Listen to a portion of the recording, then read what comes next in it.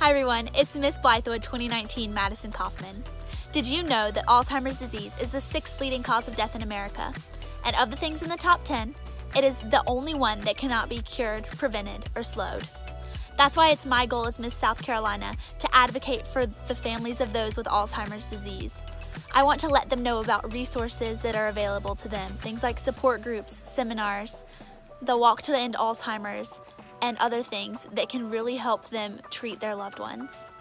It is also my goal as Miss South Carolina to bridge the gaps between people and really open conversations about a lot of topics that are divisive in our society.